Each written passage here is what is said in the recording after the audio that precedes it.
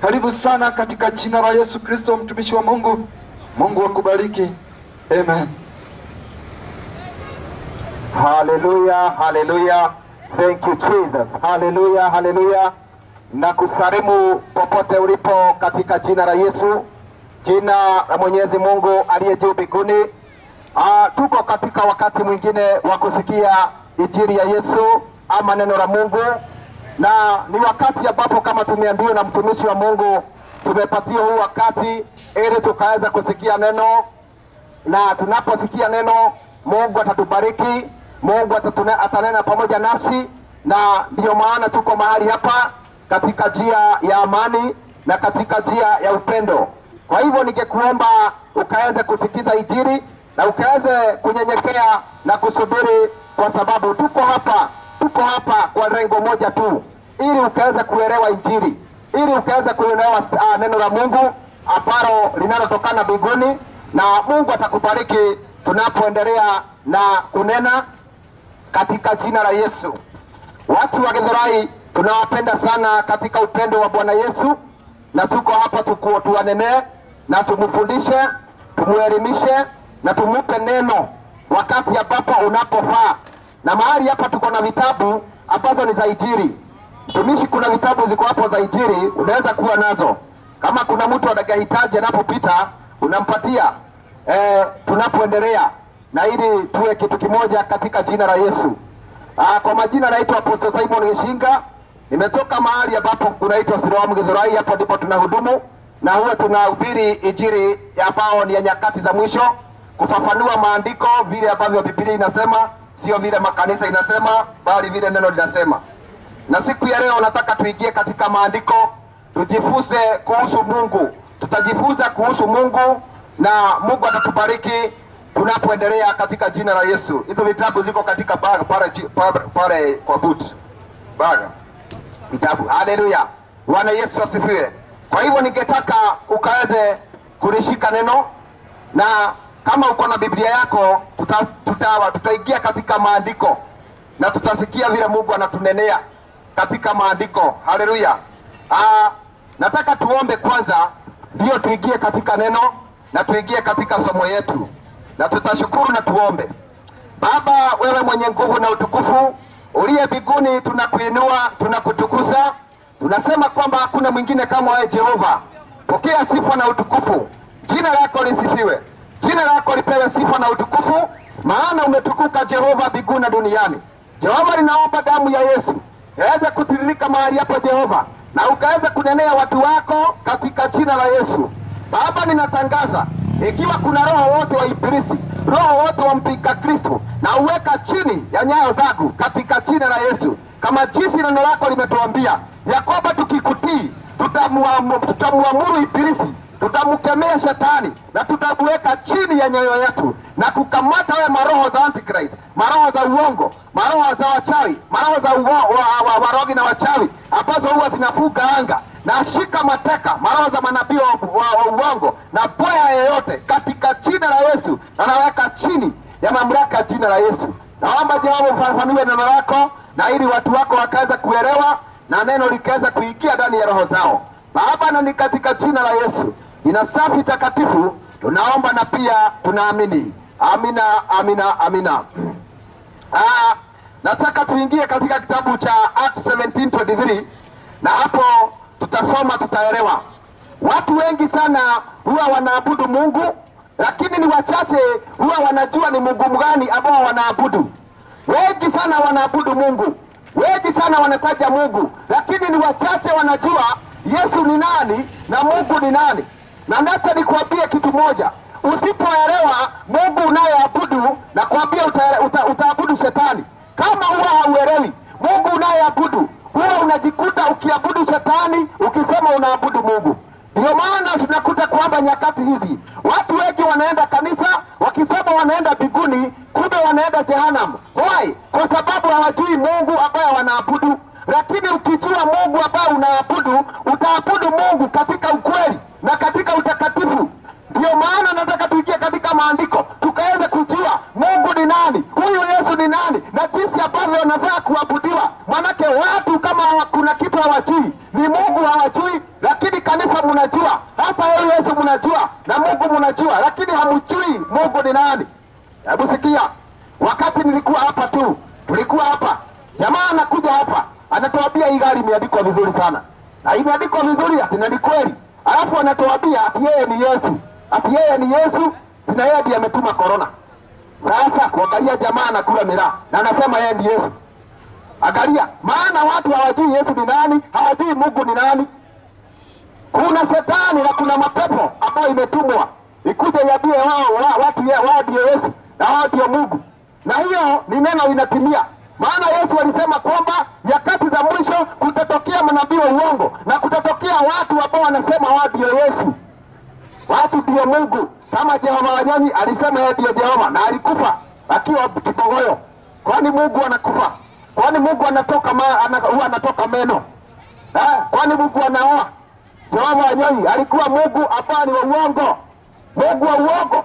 Na wengi wamekuja wakisema wao ndio Yesu. Na watu wengine wanaabudu hiyo miungu wakisema ni Yesu. Wengine wanaabudu manabii, wengine wanaabudu nani? Hiyo yote tutakuja kuiona katika neno la Mungu. Hebu tusikie.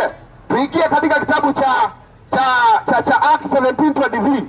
Acts 17:23 inasema hivi. For as I passed by and behold your devotion, for as I passed by and beheld your devotion, I found an altar with this inscription, to the unknown God. Sikia, to the unknown God, whom therefore you ignore until worship him, I declare unto you. Hebu sikia, Paulo wanasema wakati ambapo alikuwa anapita akapata watu wanatumikia Mungu na akapata maandiko makubwa wameandika ati wanaabudu Mungu asiyemjua. Sikia, sasa anasema huyo ndio Mungu anakuja kuwaambia, anataka kuwaambia Mungu wa kweli ni nani. Huyo wanasema unknown God, anataka kuwaambia unknown God ni nani. Hivyo ndivyo ilivyo. Watu wengi wako katika kuabudu. Watu wengi wako very busy, yani wako katika ile hali ya devotion.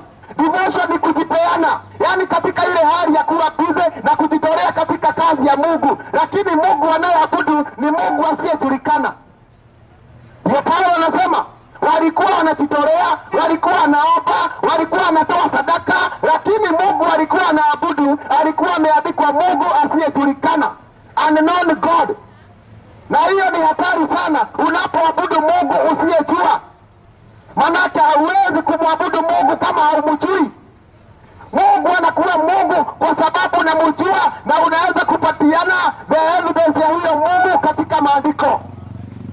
Hiyo ndio ilikuwa inafanya hawa watu wachonge mawe, watekeleze mawe na waabudu hiyo mawe wakisema ni Mungu wanaabudu, kwa sababu hawajui ni Mungu mgani wanaoabudu. Ndugu yangu, kaka yangu, watu wengi wanaabudu Mungu ambao hawajui. Wanatoa sadaka, wanaomba, wanafanya, lakini hawajui huyo Mungu. Mungu ambaye anaabudiwa siku ya leo na wakora, Mungu ambaye anaabudiwa siku ya leo na washerati na makahaba, huyo Mungu anaabudiwa siku ya leo na makonmen. Hata watu wanasema wameokoka, lakini unapoangalia unaona ni kahaba, mavazi kama ya kahaba. Huyo sio Mungu, huyo ni Mungu asiyejulikana ambaye ni shetani, ibilisi amejificha. Na huyo ndio Mungu watu wengi wanaabudu. Mungu ambao unaabudu, alafu unapomwabudu unaenda unapiga mtu keta. Unamwabudu, ukimaliza kuabudu na kuomba huyo Mungu, unaingia kwa klabu na unakunywa. Unaingia unapiga mamoka na unakwaka fagi. Huyo Mungu nakwambia sio Mungu aliyeumba mbingu na dunia, sio Mungu ambao katika maandiko. Manake huyo Mungu aliye maandiko ndio nimemuletea. Na nikimletea huyo Mungu wengi watamkataa. Na hiyo ndio thibitisho ya kwamba ni Mungu. Manake alipokuwa hapa duniani walimkataa. Walimkataa. Lakini Mungu wa leo watu wote wanataka huyo Mungu. Watu wote wanataka, wanaokoka na wanamfuata. Kwa sababu sio Mungu, ni huyo Mungu asiyejulikana ambaye ni ibilisi. Mungu ambao watu wanaabudu wanapoendelea na kufanya dhambi. Mungu ambao haangalii dhambi za watu, ambao hawapi wa mama hii kuwa ni baya. Mungu ambaye anasema kuja tu vile ulivyo. Huyo sio Mungu, hiyo ni Mungu ambaye inaitwa unknown God, ambaye ni shetani imejificha. Maana ni misingi ya Mungu imeandikwa daima, ni misingi ya utakatifu na uhaki kutoka mwanzo, wakati dunia ilipoumbwa. Umesikia? Wakati nilikuwa ninapita, nikaona watu wanasali, watu wanaomba, watu wananyenyekea, wanamwabudu, lakini nilipoangalia nikakuta kumbe ni Mungu ambaye hawajui, Mungu ambaye haijulikani ni nani na ilitoka wapi. Huyo Mungu ndizo zinaabudiwa, na hizo ndizo Mungu ambazo watu wanakufa wanapotu kuabudu. Watu wanaomba sanamu wanaposema tu wanaabudu Mungu.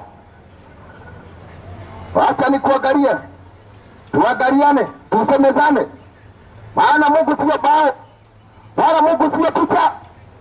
Kwa sababu watu wameweka picha, na unaweka huyu ni Yesu, umeweka kwa nyumba yako na unasema huyo ni Yesu. Nani alikuweko akapiga picha ya Yesu na au akachora picha yake? Hizo ni miungu ambayo Mungu anasema ni miungu. Hiyo sio Mungu. Usome maandiko katika kitabu cha Exodus 21. Exodus pale 20 pale moja, usikie. Ikiwa umeweka Mungu kama hiyo katika nyumba yako, uko na ubao ama uko na picha ama uko na sanamu ambao unasema huyo ni Yesu ama huyo ni Mungu, usome neno tukaweze kuelewa maandiko katika kitabu cha Exodus 20. Exodus 20 kuanzia moja, neno la Mungu linasema hivi: And God spoke all those words, saying, I am the Lord thy God, which has brought thee unto the land of the Egypt, out of the house of the bondage.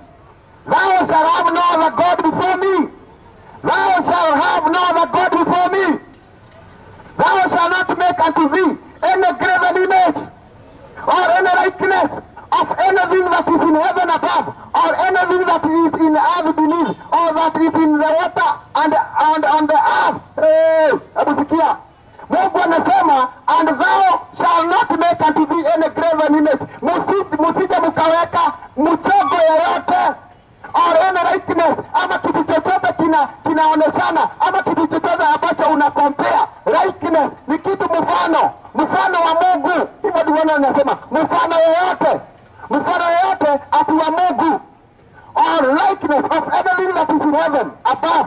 Usije ukaweka ama ukalikanisha mfano wa kitu, wa picha, wa bao, wa mawe na kitu kilicho mbinguni, ama kingine kilicho duniani, ama kingine kilicho katika chini ya maji, ama kiliko huku juu. Hivi ndivyo Mungu anasema, that you shall not bow down to them. Usisujudu hiyo miungu, hiyo bao, hiyo picha. And do not serve them. For I am the Lord your God, I am a jealous God, visiting the sin, the iniquity of the father upon the children, unto the third and the fourth generation of them that hate me.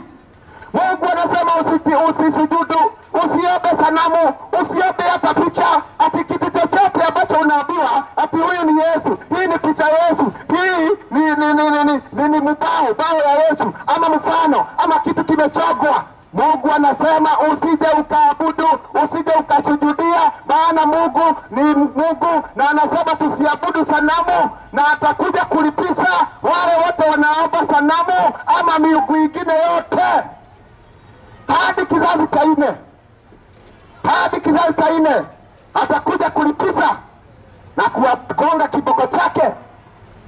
Sasa hebu niulize, sasa hiyo picha ambayo imewekwa kwa nyumba ambayo inasema ni Yesu, na unaenda kwa hiyo picha unasema oh Yesu unaniona, Yesu, na ni picha unaabudu, hiyo ni sanamu. Hiyo Mungu anasema hiyo choma, maana hiyo ni sanamu, hiyo sio Mungu. Amesema usije ukajitengenezea ama mfano ama uchore hiyo kitu useme ni Yesu, maana hiyo itakuhukumu. Yesu sio picha, Mungu sio picha, Mungu sio bao, kitu ambao unagusagusa, hiyo sio hiyo. Hata rosario, hata nini, hiyo ni kitu unagusa, hiyo ni sanamu. Rudini katika maandiko, na kama ni Mkatoliki ukuja hapo unichallenge na maandiko, tusemezane, kieleweke na maandiko. Turudi katika maandiko tusikie.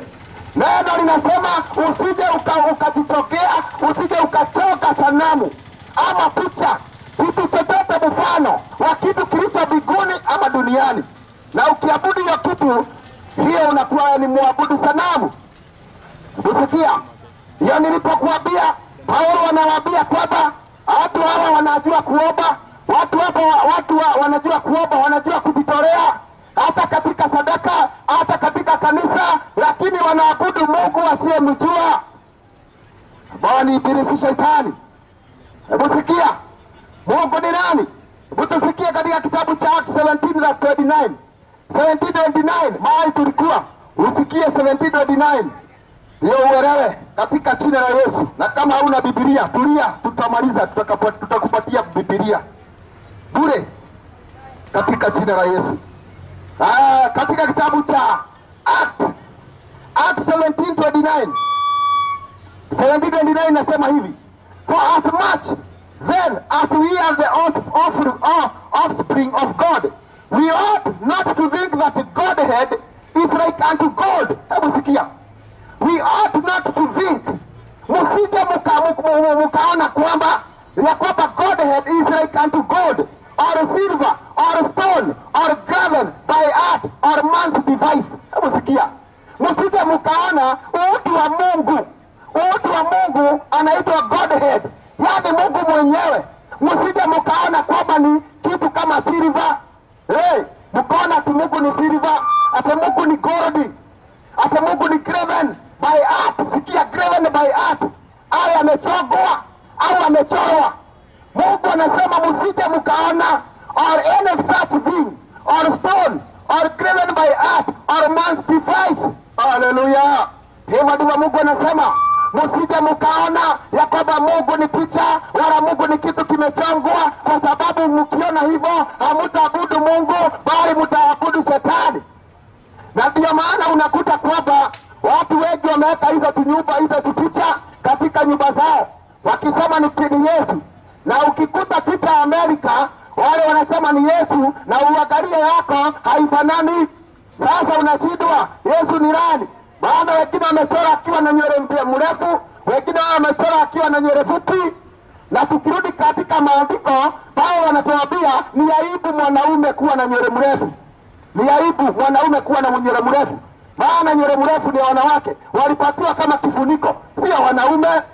Sasa hizo picha mnaweka kule katika picha zenyu ati ni Yesu, huyo sio Yesu.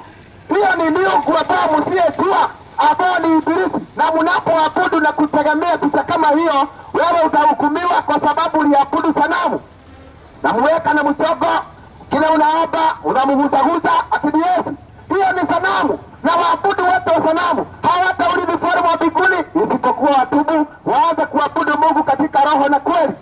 Neno linatuambia namna gani katika kitabu cha John, katika kitabu cha John, I don't know if it's John 4:43. Inatuambia kwamba Mungu ni roho. Mungu ni roho, na wale watakao muabudu wamwabudu katika kweli na roho. Good. Najua unasikia hiyo. Wamwabudu Mungu katika kweli na roho. Wamwabudu katika ukweli wa maandiko na katika roho. Maanake Mungu ni roho. Hebu niambie kama roho ni kitu unachika. Niambie kama roho ni kitu unatazama. Niambie kama roho ni kitu unaweka kwa picha yako. Hata huyu ni Yesu. Unaweka kwa profile picture. Unabandika wapi? Unaweka, wengine wanaweka hata kwa gari zao. Wanaangalia, wanasema huyu ni Yesu, ninaweka hapa. Ukikuja accident, haka kamchongo katanisaidia. Wapi? Neno linasema Mungu ni roho, mumwabudu katika roho. Roho ni kitu hauoni lakini unaamini. Hivyo ndivyo Mungu alivyo. Mungu ni roho, hatumuoni lakini tunamsikia. Kama vile ambavyo unapuliza hiyo air, hiyo oxygen. Oxygen hauwezi kuitazama, lakini unaamini kuna oxygen. Maanake hiyo ndio inafanya upumue. Hivyo ndivyo Mungu alivyo. Mungu yuko ni roho. Hatuwezi kumwabudu ati tumushikashike, tumuone, tumupige picha. Hiyo yote ni mambo ambayo ni ya mpinga Kristo. Sasa neno linatuambia kwamba not that you ought not to think that Godhead is like unto gold, or silver, or stone, or graven by any man's device. Musije mukasema, or musije mukafanya mukawaza ya kwamba Mungu, utu wa Mungu ati ni kama mchongo, ni kama gold, ni kama silver. Hakuna mchongo hore, hakuna mchongo hore.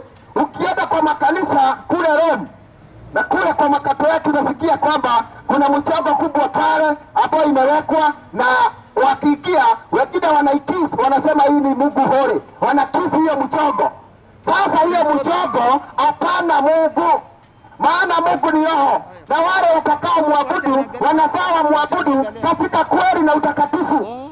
Ukiweka hiyo mchongo itakuhukumu. Tusiweke michongo atutuabudu. Hauwezi kusema huu ni Mungu na muabudu na ni mchongo. Hiyo ni ibilisi. Mungu anasema tusiabudu michongo. Hiyo picha unaweka ati ni Yesu, ati ni Mungu, hiyo ni ibilisi. Hakuna kitu kama hiyo. Mungu anasema yeye ni roho, wale wanamuabudu wamuabudu katika kweli na utakatifu. Ni wakati wa kuchoma uchawi katika nyumba yako. Vitu zingine tunaweka nyumba ni kama uchawi. Unaenda na hiyo picha kila mahali, unaenda na hiyo kamusalaba kila mahali, maana kamechogwa katika Yesu hapo. Hiyo ni uchawi. Kama hiyo kitu manake hiyo ni bao, na haiwezi kusaidia. Hiyo ni plastic, zingine ni silver, zingine ni gold. Mungu ametuambia yeye ni roho, tumuabudu katika kweli na utakatifu. Siku ya leo acha nikwambie siri moja ya shetani vile amefanya. Shetani kuna siri amefanya. Ili muabudu shetani, ameleta tu jina Yesu. It don't matter. Wao hata wengine wanatengeneza bao, wakisema tu ni Yesu mnaabudu.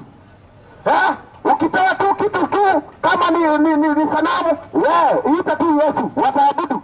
Juu ni Yesu. Wacha nikwambie, hiyo ni kazi ya ibilisi shetani. Maana unatajetaja Yesu, maana imeandikwa ati ni Yesu, sasa unadhani huyo ni Mungu. Hiyo ni ibilisi shetani amejificha. Mungu wako katika maandiko, na Mungu ni mtakatifu, Mungu ni msafi. Hakuna tofauti. Hiyo mchongo na ile mchongo ya dragoni na au ya nyoka au ya nini, zote ni sanamu. Na Yesu wa kweli akikuta, akiona hiyo sanamu ataivucha, maana hakai kwenye bao wala hakai kwenye picha. Fungukeni na mfungue macho yenu mkaanze kuabudu Mungu katika kweli. Ndio maana hizo miungu hazina nguvu, haziwezi kukemea hata pepo, haiwezi kushinda hata dhambi. Unaendelea na dhambi, unaendelea na vifungo za shetani na ibilisi, lakini bado umeweka hiyo ka Yesu katika bao, katika picha, na bado unasema huyu ni Mungu wako. Mungu mgani ambao unamweka katika mfuko, ambao unamuacha kwa nyumba katika picha? Hizo sio Yesu, hiyo ni sanamu. Abudu sanamu hata ulivyolemwa mbinguni. Ati kwamba kukinyesha hako ka Mungu unakashukua, unakaikiza kashijezewe. Moto ikikuja unakibiria, unakainua kasiugue na moto. Mungu ni roho, watakao muabudu wamuabudu katika kweli na utakatifu. Ndio Mungu anasema. Acha tusikia vitu vingine ambao watu wanaabudu. Wengine wanasema Mungu ni watatu. Ati Mungu ni watatu. Umekuja ni uelewe Mungu ni nani. Uelewe Mungu ni nani. Maana watu wanahubiri katika jina la shetani, wanatoa mapepo katika jina la shetani, na wengine tu kwa jina la Yesu. Lakini njia zao ni mbaya. Nimekuambia hapa, kuna jamaa amekuja anasema yeye ndiye Yesu. Amekuja tu kwa jina hiyo.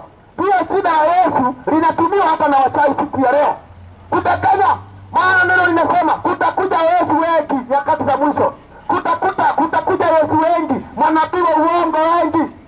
Hapo ndipo wengi watadanganywa. Hapo ndipo wengi watadanganywa kwa sababu walikosa kujua Mungu wa kweli ni nini na ni nani, anaabudiwa namna gani. Hebu sikia. Wengine wanasema Mungu ni watatu.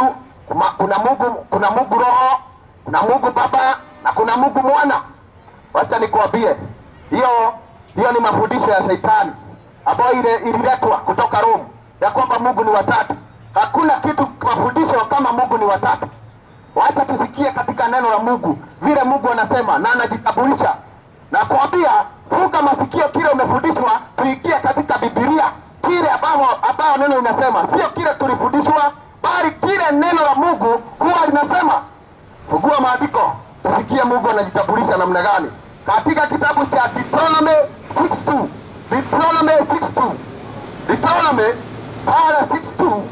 Hapo ndipo nataka tusome usikie. Ikiwa Mungu ni watatu, tutajua hapa. Ndio nilikwambia Unaabudu lakini hamjui Mungu ni nani. Deuteronomy 6:4. Neno linasema hivi. Hear O Israel, sikizeni enyi Israeli. The Lord our God is one Lord. Hebu sikia. The Lord our God is one Lord. Ate Mungu wetu, Mungu Bwana wetu ni Mungu mmoja. Mungu mmoja. Sio Mungu watatu. Ate Mungu Roho, ate Mungu Mwana, ate Mungu Baba. Hiyo ni kuabudu sanamu. Hiyo ni kuabudu miungu, na hiyo inavunja maandiko katika kitabu cha Mwanzo Exodus 20 ambayo inatuambia msiwe na miungu, msiabudu miungu ingine. Msiwe na miungu, muabudu Mungu yeye peke yake. Hakusema tuabudu miungu, alisema tuabudu Mungu. Na neno limesema the Lord your God is one. Mungu Bwana wenu ni moja, sio miungu tatu. Kwani kunaendaga aje? Ndivyo wengine wanauliza. Wewe tulia tu, nitakuambia. Tulia tu, mchere haijaiva. Tuendelee, tutasikia. Sasa hii mafundisho imetoka wapi? Ya kwamba watu wanaabudu miungu tatu. Mungu Baba, Mungu Roho, Mungu Bwana. Hiyo ni watu watatu ambao unaabudu. Na hiyo haiko maandiko. Waisraeli wanajua ya kwamba Mungu ni mmoja. Mitume wanajua ya kwamba Mungu ni mmoja. Hata katika kubatiza walibatiza kwa jina moja ambalo ni jina la Yesu. Kwani sasa hapa unakuja unauliza, kwani Yesu ni nani? Na huyu Roho ni nani? Tuikie maandiko itatuambia. Usikie. Maandiko itatuambia. Ninakuambia, sikuambii mambo yangu. Nakuambia kile ambacho kimeandikwa. Unajua Yesu, wanashika Yesu, wanamteganisha.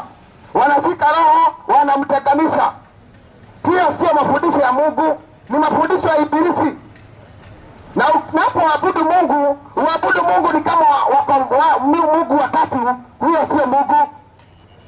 Ya unaona, nimekuandikia katika hii gari hapa nyuma ya kwamba Jesus is Lord God. Na ati Jesus is Lord God. Hiyo ni kusema nini? Na nikakuandikia maandiko hapo. Wewe hujai soma hiyo maandiko, acha tuisome. Katika kitabu cha Isaiah 5. Isaiah 5 pia ndio itatuambia Yesu ni nani? Yesu ni nani? Watu wengine huwa wanamsahau Mungu, wanamsahau Yesu, na mnasema Yesu ni nani? Na mnaona tu Yesu ni nabii. Kama Waislamu wanasema Yesu alikuwa nabii, na Waislamu wanakataa hata Yesu ati alikuwa mwana Mungu, wanakataa. Sasa hapo acha nikwambie, wacha tuingie katika neno ukaanza kusikia Yesu ni nani. Maana watu wengi watashtuka sana kujua Yesu ni nani. Isaiah 9:6. Isaiah 9:6, hapo ndipo nataka tusome. Isaiah 9:6 inasema hivi. For unto us a child is born, unto us is given, and the government shall be upon his shoulder, and his name shall be called Wonderful, Counselor, the Mighty God, the Everlasting Father, the Prince of Peace. Hallelujah. Hebu sikia sasa, ate Yesu ni nani? Ate mtoto atazaliwa, na huyo kijana ataitwa nani? Ataitwa hivi. His name shall be called Wonderful, Counselor, shall be called Wonderful, Counselor, the Mighty God. Hiyo ni kumaanisha Yesu ni Mungu. Yesu ni Mungu. Yesu sio nabii. Yesu ni Mungu. Tusome maandiko inatuambia hivyo. And his name shall be called Wonderful Counselor, the Mighty God, the Everlasting Father, the Prince of Peace, the Everlasting Father. Yesu ni Mungu. Yesu sio nabii, usidanganywe. Yesu hakuwa mwanadamu kama vile tunaona. Yesu alikuwa amekuja katika njia ya Mungu. Neno linatuambia Maria alipata mimba ya Roho. Mimba ya Roho, sio mimba ya mwanaume. Na Maria hakuwa ameoza mwanamume. Alikuwa ni bikira kabisa. Na hiyo mimba haikuwa ya mwanaume, ilikuwa ni Roho wa Mungu alikuwa ndani yake. Kwa hiyo huyo mtoto alikuwa ni nani? Si alikuwa ni Roho wa Mungu. Huyo mtoto ndiye Isaia anatuambia kwamba ni mtoto utazaliwa, na inatuambia kwamba and the government shall be upon him. Ya kwamba yeye ndiye atakuwa kiongozi, yeye ndiye atachukua uongozi, ufalme utakuwa chini yake, falme zote zitakuwa chini ya Yesu, na ataitwa Mighty God, the Counselor, na ataitwa kwamba kwa the Prince of Peace, the Everlasting Father. Yeye ni Mungu ambaye ni wa milele na milele. Yesu ni Mungu, munifikie. Yesu ni Mungu. Yesu ni Mungu. Na ndio maana yeyote ambaye hatampokea Yesu hajampokea Mungu. Na ndio maana ikiwa unaabudu Mungu na hutambui Yesu, huyo sio Mungu, hiyo ni ibilisi, shetani. Yesu hawezi kuabudiwa namna nyingine, Mungu hawezi kuabudiwa namna nyingine. Njia moja ya kuabudu Mungu ni kumtambua Yesu. Yesu ni Mungu. Yesu ndiye njia kwenda kule mbinguni. Sasa hiyo Mungu ambao unaabudu na hautaki kusikia Yesu, ujue hiyo ni ibilisi, shetani. Yesu ni Mungu. Neno linatuambia nini? That a child shall be born. A child shall be born, and his name shall be the mighty God, the everlasting Father, the Prince of Peace. Maana yeye ni Mungu. Naposikia sasa, ndio maana unaona kwamba na unauliza Yesu kama ni Mungu, kama alikuwa mwanadamu, ni mwanadamu mgani huyo ambaye anafufuka, alikufa anafufuka? Ni mwanadamu gani ambaye alikufa akafufuka? Muhammad alikufa hajafufuka, bado ni maiti, bado ni mifupa. Sikia, watu kama manabii wakina Petro walikufa hawakufufuka. Hata wakina Paulo nasikia walikufa hawakufufuka. Lakini Yesu alipokufa alifufuka kwa sababu hakuwa mwanadamu, alikuwa Mungu. Ndio maana Jesus is the Lord. Yesu ni Bwana. Yeye ni Mungu. Alikuja katika hiyo njia. Hebu tusikie hiyo damu, huo mnasikia alimwaga hiyo damu. Tusikie ilikuwa damu ya nani? Ilikuwa damu ya nani? Tusikie katika kitabu cha Acts 17:29. Acts 20:28. Acts 20:28. Acts 20:28. Hapo ndipo nataka usikie. Unasikia hiyo damu ya Yesu? Hata hiyo damu ya Yesu ndio inaokoa. Kwani hiyo damu iko na nguvu kiasi gani cha kuokoa? Hiyo damu ilikuwa ni ya nani? Acts 20:28. Hivi ndivyo neno linasema. 20:28. Na ninasoma. Neno linasema hivi, sikia sasa.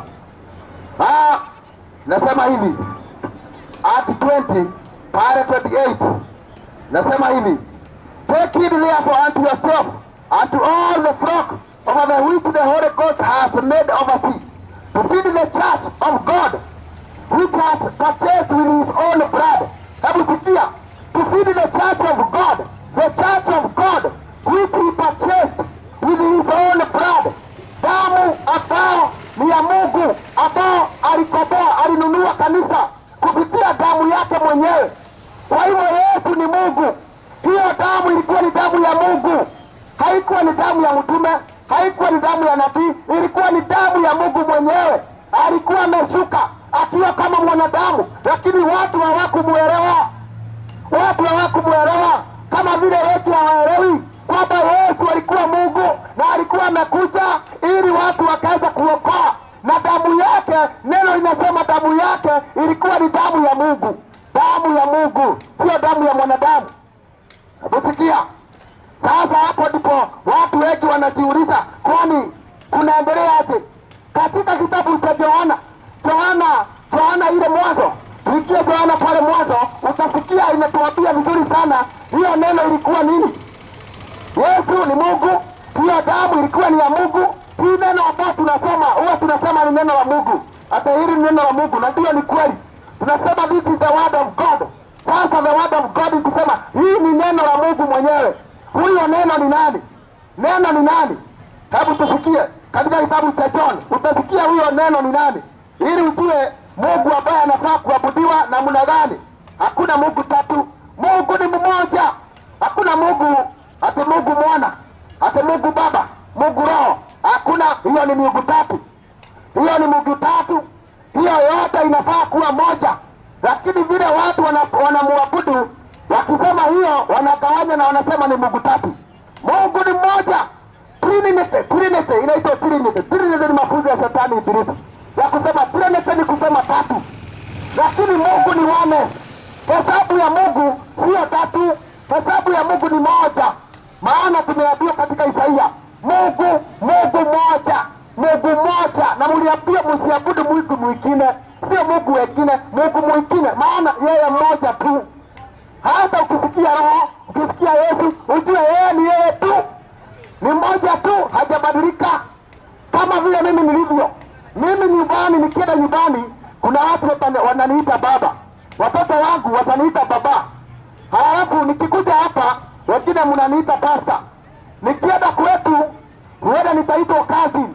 Ni mimi tu, sio watu watatu, ni mimi tu, lakini niko na majina tofauti tofauti, niko na title za kuitwa vile watu wananiaddress. Sikia, hivyo ndivyo Mungu alivyo. Hata usikie roho, usikie Yesu, usikie Mungu, sio Mungu watatu, ni Mungu mmoja. Ni Mungu mmoja, kama vile maandiko inanena. Tusome katika kitabu cha John, usikie neno ni nani na Mungu ni nani. Inasema hivi, first John 1. John chapter 1. Kuanzia moja tusome. In the beginning was the word of the word. In the beginning was the word. And the word was with God. Hebu sikia. And the word was God. Sikia. That in the beginning was the word. And this word was God. Pale mwanzo kulikuwa na neno, na hili neno lilikuwa Mungu. Sikia hiyo. The same was in the beginning with God. All things were made by him. Hakuna kitu kiliumbwa pasipo neno. Vitu vyote viliumbwa kupitia neno. Neno la Mungu. Na ni neno ninasoma hapa. Hebu sikia. Without him was not anything made that was made. Bila hiyo neno hakuna kitu kiliumbwa. Wewe vile unatembea uliumbwa na hiyo neno. Vitu zote tunaona hapa viliumbwa na neno. Hakuna kitu ambacho kiliumbwa hapa pasipo na neno. Pasipo na neno. Zote ziko katika neno. Hata hii magari unaona utaikuta hapa kwa Biblia. Hata hizi ndege unaonaga zikiburuka kule ziko hapa kwa Biblia. Zimenenwa na Isaia. Katika neno zimenenwa ya kwamba kutakuja vitu kama hizo. Ziko hapa katika maandiko. Chochote kiko duniani, vile mambo inaendelea, hata hii na corona, na hii mask tunavaa, na hii kuoga mikono, iko katika maandiko. Hakuna kitu hata kimoja ambacho kiliumbwa pasipo neno. Hebu tusikie hii neno. In him was life, and the life was the light of men. Sikia. In him was life. Ya kwamba katika neno kulikuwa na uhai, na huo uhai ndio the light of all men. Sikia, ndio mwangaza wa watu wote. 5 ndio hii sasa. And the light shined in darkness, and darkness cannot comprehend not. Ya kwamba mwangaza huwa una shine ama unatokelezea katika giza, na giza haiwezi kushinda mwangaza. 6. There was a man sent from God, his name was John. The same came for a witness, to bear witness of the light, that all men through him might believe him. He was not the light, but was sent to bear witness of the light. That was the true light, which lightened every man that came into the world. He was in the world, and the world was made in him, and the world knew him not. He came unto his own, and his own received him not. Sikia neno nasema ya kwamba ni Yesu huyu ambaye alikuja. Sasa sikia pale 14 utasikia. Which were born 14. And the word was made flesh. The word was made flesh. Neno likafanyika kuwa mwili. Neno likafanyika kuwa mwili. And dwelt among us. Hilo neno lilifanyika kuwa mwili na likaishi among us. Ama likaishi ndani yetu. Nani huyo? Ni Yesu. And we beheld his glory, the glory as the glory of the only begotten of the Father, full of grace and truth. And the word was made flesh and dwelt among us. Na hiyo neno likawa na mwili, na hiyo mwili ilikuwa ni Yesu, na hiyo neno ikatembea. Sasa neno ilikuwa ni Mungu. Sasa sikia, neno limepata nyama, limepata mwili. Sasa hiyo neno ni nani? Si ni Yesu. Yeye ndiye aliyekuja huku na tukamuona. Wakati uliona Yesu, uliona Mungu. Yesu akasema mwenyewe ya kwamba ukiniona umeona Mungu, ukiniona Baba. Kwa nini? Maana alikuwa Mungu, lakini watu hawakumjua. Yaani nakwambia kwamba hutotukudi ambapo mumeikia kwa kusema na kukataana na Yesu, kumupika Yesu, nakwambia hutotukudi mtu shetani, na hutotukudi wote tutakuja kuchomeka. Maana hata ujui Mungu. Ujui Mungu, na huyo Mungu unaabudu humjui kabisa. Maanake ukikataa Yesu, huyo Mungu unasema ni Mwenyezi Mungu, huyo anageuka kuwa ni shetani ibilisi. Maanake Yesu ndio jina ambalo tumepatiwa la kuabudu huyu Mungu. Hebu sikia. Tumeambiwa the word, neno lilikuwa mwanzo pale mwanzo, na hilo neno lilikuwa ni Mungu. Na hiyo neno likaja, likawa na mwili, ikawa sawa hiyo mwili ni ya Yesu, na wote wakaiona, akatembea kama mwanadamu huku, na damu yake ni damu ya Mungu. Ni nini ingine tunataka kusikia? Yesu ni Mungu. Kitu ingine ndio hii tunasomala katika kitabu cha Mathayo. Katika kitabu cha Mathayo huwa tunasoma, na tunasoma vizuri sana kwamba ati Yesu atazaliwa na jina lake ataitwa Immanueli. Ataitwa Immanueli. Jina lake ataitwa Immanueli. Immanueli inamaanisha nini? Immanueli inamaanisha Mungu pamoja nasi. Sasa Yesu ni Mungu pamoja nasi. Yesu ni Mungu akiwa pamoja nasi. Ni Mungu alishuka akaja huku pamoja nasi, na hiyo ndio jina Immanueli. Sasa Yesu ni Mungu. Ukimkataa Yesu umekataa Mungu, full stop. Hakuna kuongeza, hakuna kutoa. Ukiabudu Mungu ingine na ukose kujua huyo Mungu ni Yesu, basi huyo Mungu wako sio kitu ingine bali ni miungu ambao Mungu alisema usiabudu miungu ingine. Hebu sikia. Tunasoma tu waweza kusikia na ukweli utakuweka huru. Ukweli ndio utakuweka huru. John 8:58. John 8:58. Ndio unaona kwamba Mafarisayo hawakumjua Yesu. Mafarisayo hawakumjua Yesu. Walimkataa. Walimdhihaki. Walimuuza. Maana hawakujua Yesu. Na hao watu walikuwa wanaabudu wakisema wanaabudu Mungu. Walikuwa wanaabudu, wanasema wanaabudu, na walikuwa wanaangalia sheria. Walikuwa ni watu wa sheria. Lakini wakati Mungu alikuja hawakumjua, wakamkataa. Hiyo sio kitu kingine. Hiyo inatuambia kwamba watu wanaweza kuwa wanaabudu, wanasema tunafuata sheria, lakini Mungu akikuja mnamkataa. Manake Mungu ni neno. Mungu ni neno. Mnasema mnaabudu Mungu, mnasema mnafuata sheria za Mwenyezi Mungu, lakini Mungu mwenyewe alikikuja mmemkataa. Sasa huyo ni Mungu gani? Hivyo ndivyo Wafarisayo na Wasadukayo walimkataa Yesu, maana walikuwa wanasema wanaabudu Mungu na sheria kibao, lakini wao walimkataa Mungu. Manake huyo Mungu alikuwa anaabudu hakuwa Mungu bali kwa ibilisi. Na hivyo ndivyo watu wengi siku ya leo wanaabudu Mungu asiyemjua, Mungu ambaye hatakuokoa. Unatoa pesa zako, unasali, unaomba, lakini huyo Mungu unaabudu sio Mungu wa kweli, maana ni Mungu ibilisi. Maisha yako ibadilishi. Unajua tulikuwa tunaiba wimbo, tunaiba ati kwamba washemania na inya waka inomo waka ugaruruke. Washemania na inya waka inomo waka ugaruruke. Ukikutana na Yesu utabadilika. Sasa watu wengi wanakutana na Yesu lakini hawabadiliki, na hapo unajua huyo ni Yesu kwa uongo. Huyo hakuwa Yesu, alikuwa ibilisi. Kama ulikuwa mtu ambaye ni womanizer, mtu wa wanawake na kudanganya, ukikutana na Yesu unakuwa mtu wa mwanamke mmoja tu, sio mtu wa wanawake. Yani unabadilika. Kama ulikuwa msherati unaachana na usherati. Kama ulikuwa na mambo ya bagi, ulevi, unaachana na ulevi. Uongo unawacha. Kama ulikuwa ni slay queen, kazi yako ni kuslay. Kuslay queen inamaanisha ni kuua. Maana slay queen, chini ya slay queen tunasema slay ni mtu ambaye ako na upanga wa kuua. Slay ni kuua. Yani ni kuua. Kama ulikuwa slay queen, ulikuwa mwanamke wa kuua wanaume, na mavazi yako unabadilika na unaacha kuua wanaume.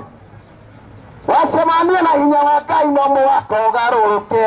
Ukikutana na Yesu wa kweli, Mungu wa kweli, uabudu Mungu wa kweli, lazima utabadilika. Lakini watu wengi wanaabudu hawajabadilika, maanake sio Mungu wanaabudu, ni shetani wanaabudu. Unaendelea na kupiga mwingine na kuibia mwingine, lakini unasema ni unaabudu Mungu. Mungu mgani namna hiyo? Na Mungu ni mtakatifu. Mungu ni mtakatifu. Haiwezekani. Sasa lazima ubadilike ikiwa unaabudu Mungu wa maandiko. Mungu wa maandiko. Mungu aliyeumba mbingu na dunia. Maana chochote kimeandikwa hapa sio cha kupuuzwa. Hauwezi kusema unapenda Mungu na unaendelea katika dhambi. Yesu alisema no. Wale wananipenda huwa wanatii sheria zangu. Na akasema atawaambia, endeni siwajui. Manake nyinyi tu mnasema kwa midomo yenu, lakini roho yenu, matendo yenu iko mbali na Mungu.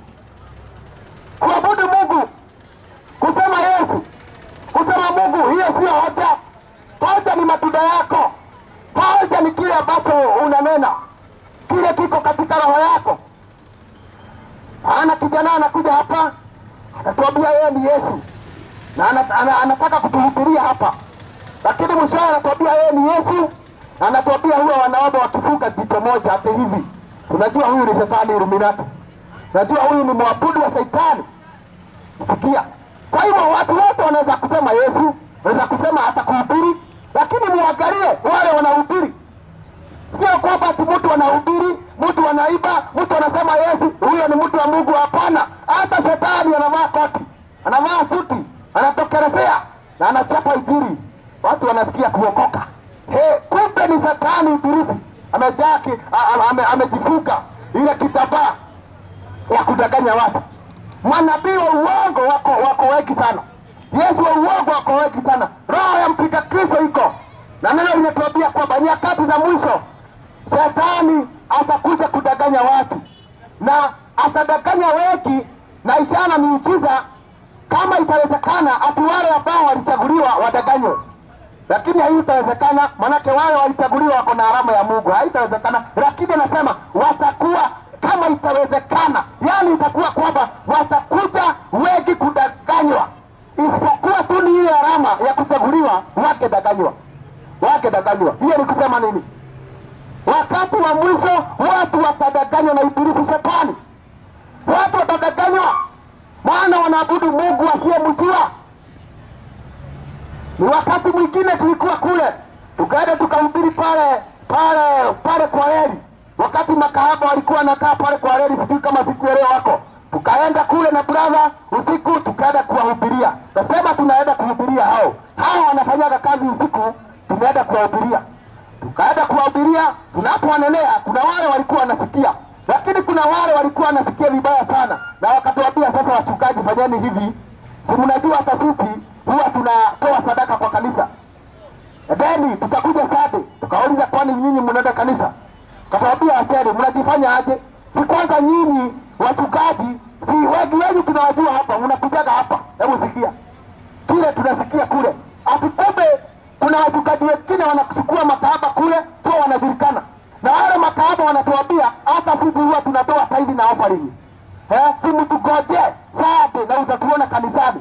Atawaambia ile kanisa hapo ndipo tunaendaga. Sasa hebu sikia, watu wako kanisa lakini na ukahaba. Sasa hiyo ni Mungu gani? Mungu gani hiyo inaabudiwa? Ati unaabudu Mungu alafu unaenda kwa ukahaba. Unaabudu Mungu unaingia kwa dhambi. Hiyo sio Mungu, hiyo ni vikiza. Maana Mungu wa kweli anasema hapendagi dhambi. Miili yenu ni hekalu ya Roho Mtakatifu. Iwe ni wasafi, iwe ni watakatifu, maana ni mtakatifu. Lakini Mungu wa leo ambao anaabudiwa na watu wengi ni Mungu ambaye hatendei dhambi. Na hiyo ndio Mungu ambao watu wengi wanataka. Mungu ambaye hakuna kukemea dhambi. Hata katika makanisa wengi huwa wanajificha makanisa ile kubwa tunajua. Mahali ambapo dhambi hakuna, roho wa Mungu hakuna. Unasema mimi sitakagi hiyo kanisa ya roho. Wataniona. Utaonekana kwa sababu unaishi katika dhambi. Unaishi katika giza, hautaki kwenda kanisa ya roho. Hautaki kwenda kanisa hiyo. Kwa nini? Maana utaonekana uko katika giza. Wengine naye hawezi kwenda kanisa hiyo ya roho, manake atakemewa dhambi. Unataka kukaa kanisa ambao unaambiwa, kuja, toa pesa yako, toa tithe, toa sakri, toa pada sadaka, utavuna, Mungu atakubariki. Maana unataka kuhubiriwa mambo ya dunia tu.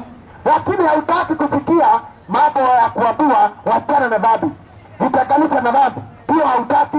Sasa kama uko katika kanisa kama hiyo ambao haikemei dhambi, haiambii watu wachane na dhambi, hawafundishi neno hili, wacha zile neno ambao lina mitaratara. hii neno ambayo imeandikwa inatoka Rome, ingine inatoka sijui wapi kule Anglican, inakuja na mtaratara ya kwamba mwaka mzima hii makanisa yote huwa mnasoma somo moja tu, hata ile molito lekuma, na hiyo neno ndio ina neno katika makanisa yote.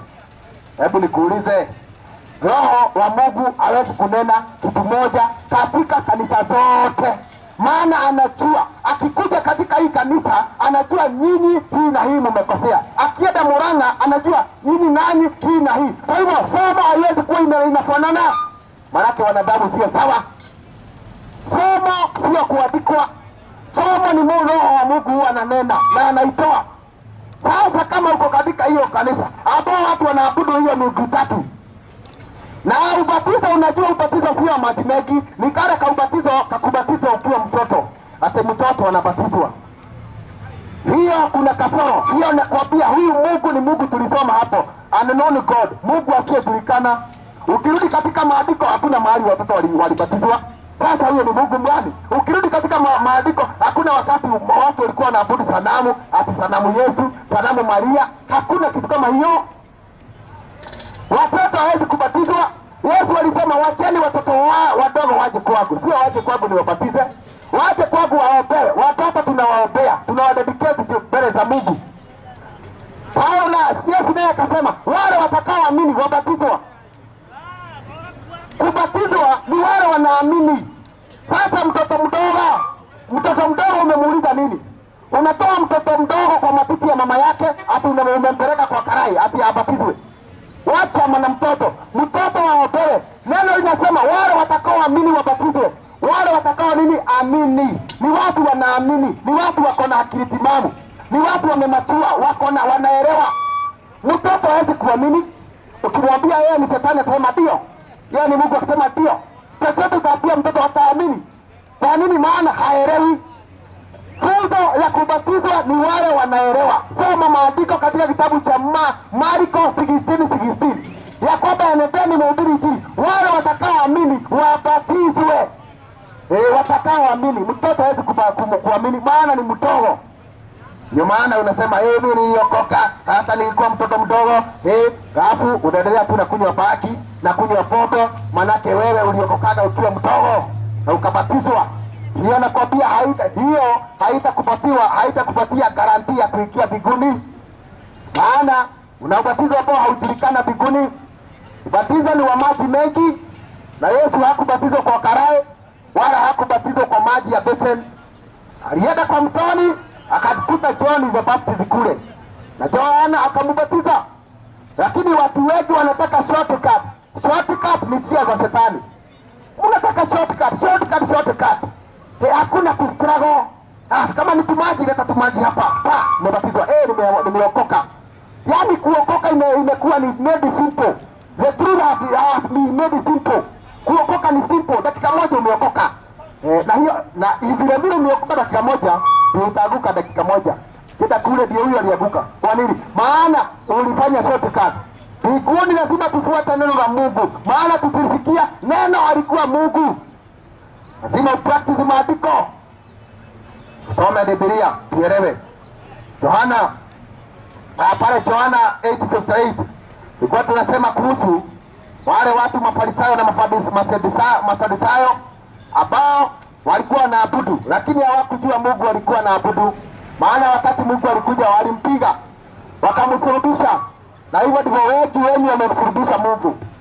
Kama manabii watakuja wahubiri vile walihubiri, wengi wenu hamtawaitikia, mtawaua. Na wengi wenu watakuwa mabishopu, mareferedi, mapopu, sijui nani, hao wote ndio watakuja waungane waue Yesu tena.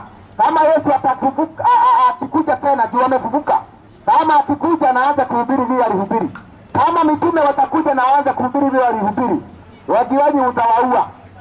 Mtawaua mashaiki wengi, mapopu, mafadha, mabishopu, mtaungana muwaue. Manake wanahubiri neno, na neno ndio mmekataa kile ambacho kimeandikwa katika maandiko. Turudi katika neno tusikie. Hebu sikia sasa hawa Mafarisayo katika kitabu cha John 8:58. John 8:58, hapo ndipo tunasoma John 8:58. Usikie Yesu aliwastusha sana hawa Mafarisayo aliposema hivi, nanyi mtastuka hata siku ya leo. 8:58 inasema hivi. Inasema hivi. Then said the Jews unto him, thou art not yet 50 years old, and hast thou seen Abraham? Huyu ni Mafarisayo wanajibisana na Yesu. Wanaambia Yesu, maana Yesu anasema alikuweko mbele ya Abraham. Mbele ya Abraham Yesu anasema alikuweko. Na unajua Abraham, wewe mnajua Quran, mnajua Abraham ni nani? Huyo Yesu anasema alikuweko mbele ya Abraham. Huyo Abraham alikuwa mbele yake. Na hawa Jews wanasema hivi, thou art not 50 years old, how have you seen Abraham? Anasema wewe ni kijana, wewe ni wa miaka, haujafikisha miaka 50. Unasema unajua Abraham, ulikuwa mbele ya Abraham namna gani? Taiti nasema, Jesus said unto them, verily, verily I say unto you, before Abraham was I am. Sikia, before Abraham was I am. Ati before Abraham awe, Yesu alikuwa I am. I am. I am ni kusema aje? I am huwa inasema yawe. I am, the meaning of I am inasema yawe. Kwa hivyo Yesu ni yawe. Alikuweko before Abraham. Yeye ndiye alikuwa kule na wakina Abraham. Yeye ndiye alitokelezea katika wakati wa Musa, katika ule wakati wa moto alikuweko hapo. Chochote anajua kutoka mwanzo na hadi kumalizia. Maana Yesu anasema I am the beginning and the end. I am the Alpha and Omega. Yeye ndiye mwanzo na yeye ndiye kumalizia. Katika uumbaji wa dunia Yesu alianza. Katika kumalizia hata vile dunia itamalizika Yesu anajua. Naye atakuja kupiga karamu na kuandika mambo yote imemalizika. Amen. Nasema it's over. Maana Yesu I am. Sikia vile wanasema. Then they took up stone to cast at him, but Jesus hid himself and went up to the temple, going through the midst of them and so by. Sikia. Waliposikia Yesu amesema Yesu alikuwa mbele ya Abrahamu, ati yeye ndio I am, na I am inamaanisha yeye ndio yawe. Waliposikia hivyo walichukua mawe. Walichukua mawe ati wapige Yesu, wamgoke Yesu. Naye Yesu akaenda, hawakumuona. Hivyo ndivyo neno linasema, alienda hivyo hawakumuona, maana Yesu alikuwa Mungu. Ndugu yangu, kaka yangu, hivyo ndivyo ambavyo imekuwa siku ya leo. Watu wanataka kupiga Yesu mawe na wanamsurubisha na wanampiga mawe na maneno. Kama vile neno la kweli linapohubiriwa, hivyo ndivyo wengi huwa anapiga Yesu na mawe. Paulo wakati ambapo alikuwa anamkataa Yesu, alikuwa anapiga watu wa Yesu ama wanafunzi wa Yesu, the disciples, alikuwa anawapiga, anawaangamiza. Paulo mwenyewe mnajua. Na wakati mmoja Yesu akamtokelezea huyo Paulo. Paulo alikuwa anajulikana Saulo. Akamtokezea ule Saulo, akamwambia, wewe mimi kwa nini huwa unanipiga? Why do you persecute me? Why do you persecute me? Hivyo ndivyo Paulo aliulizwa, kwa nini huwa unanipinga? Kwa nini huwa unanipinga? Paulo alistuka, maana yeye alikuwa anapiga injili na anapiga mitume na anawaua na anawauza, anawaweka kwa magereza. Sasa Yesu anamuuliza, kwa nini huwa unanipiga? Kwa sababu wakati ambapo unapigana na injili ya Yesu, unapigana neno la Mungu, unapigana na watu wa Mungu, unapigana na Yesu. Sijakuja kuhubiri kile ambacho ni changu, ninakuja kuhubiri kile chake. Sio mambo yangu, sio vitabu zangu. Hii ni kitu ambayo imeandikwa na Yesu, ndio neno.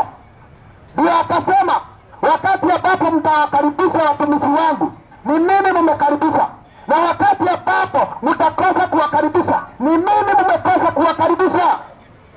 Sasa Masadusayo na Mafarisi waliposikia Yesu amesema Yesu ndio Mungu na alikuweko before Abraham, walikuja wamuangamize na wamuue. Walitaka kumpiga mawe, lakini wakati wa Yesu kufa haukuwa umefika, maana Yesu ndiye alijipeana. Si ati yeye ndiye alitaka alifanywa in force, alijipeana. Wakati mmoja Yesu akasema, wakati wanafunzi walikuwa na yeye, wakamwambia Yesu, siitishe moto kutoka mbinguni uangamize hawa watu, maana hawakusikii, wamekosa kukutii. Yesu akawaambia, mimi si kukuja kuangamiza, Yeye akikuja ya kwanza hapo amekuja kuangamiza, akasema nimekuja kuokoa. Unaona? Na akasema mimi niko na nguvu ya kuita malaika wote mbinguni waje waangamize hii dunia. Sasa Yesu kufa msalabani sio kumaanisha ati alishindwa, ati alipigana vita akashindwa. Acha nikwambia wewe devil worshiper, wewe unadanganya watu ati Yesu alipigiliwa msumari kichwa maana alishindwa. Sio kushindwa, alishindwa, ni yeye alijipeleka, maana alikuwa na nguvu ya kuita malaika wote waje wamuokoe. Lakini alijitoa. Neno linatuambia ni yeye alijitolea kama sadaka iliyo hai, afe kwa sababu yetu. Damu yake, damu ya Mungu, wakati tunalia, tunatubu dhambi zetu, hiyo damu inatutakasa. Yesu alijitolea. Sio kukamatwa, alikamatwa tu ati akashindwa, alijitolea. Na hiyo ndio lengo yake. Alikuwa ametoka mbinguni akiwa amejiandaa kukufa kwa sababu ya mimi na wewe, ili tukaweze kuokolewa, tuache kuishi katika vifugo za dunia, vifugo za mwili. Ati hauwezi kukaa bila kukunywa, hiyo ni kifugo. Hauwezi kukaa bila kula bagi, bila kula miraa, hiyo ni kifugo. Hauwezi kukaa bila kuenda kwa makahaba, hizo ni vifugo. Yesu alikuja akufugue. Uwe mwanaume nomo, wacha kuwa abnormal. Uwe mtu nomo, uwe mtu ambaye ni soba, mtu ambaye yani akili zako unajitakia vile unataka, sio kutakiwa. Unajua watu wengi sio hao wanataka, wewe tu unajikuta tu kule kwa tunyumba, unajikuta tu kwa bombe au tu vile kunaenda, sio unataka, lakini unasikia kuna mvuto fulani unapikiza. Ndio unakuja kulia umisi nini nimefanya, sitini na regret. Maana kuna roho inakusukuma. Yesu alikuja akutenganishe na hiyo roho ya kukufanya umasikini wa dhambi, kukufanya mtumwa wa dhambi, okopo, a prisoner of sin, a prisoner of the body, a prisoner of the lust of the body, a prisoner of the sexual desire, a prisoner of drunkenness. He came to set you free. Alikuja kuangamiza shetani, akuweke huru, ukae maisha mzuri, maisha freshi mbele za Mungu, maisha ambao iko na tumaini ya kukua tena. Alikuja hiyo maisha ambao unaishi, maisha ambao mwisho yake ni jehanamu moto. Alikuja akufugue, usije ukaitia motoni. Hiyo ndio lengo ya Yesu. Hata napokuapulia, hebu sikia, unaendelea na kusoma Exodus 3:15. Exodus 3:15. Nataka tuelewe Exodus 3:15. Exodus 3:15. Kwa sababu ninakuambia watu wengi wanaabudu lakini sio Mungu wanaabudu. Hata tulikuja tukapatiwa, hata tumepatiwa sheria ya kuabudu misali moja. Sasa nikuulize, hiyo misali moja ni kuomba tutaomba ama ni kuidia kusaidia Mungu? Na wale walitoa hiyo sheria, kwani hawajui Mungu? Maana mtu anayejua Mungu anajua kwamba Mungu ni roho, anaabudiwa katika roho. Kuabudu hata neno ni roho. Atasema hawezi niwekea dakika 20 hapa nihubiri dakika 20. Hiyo si hotuba ya president, ati ninahutubia watu, hata ni speech ninasoma. Hii ni kazi ya Roho Mtakatifu.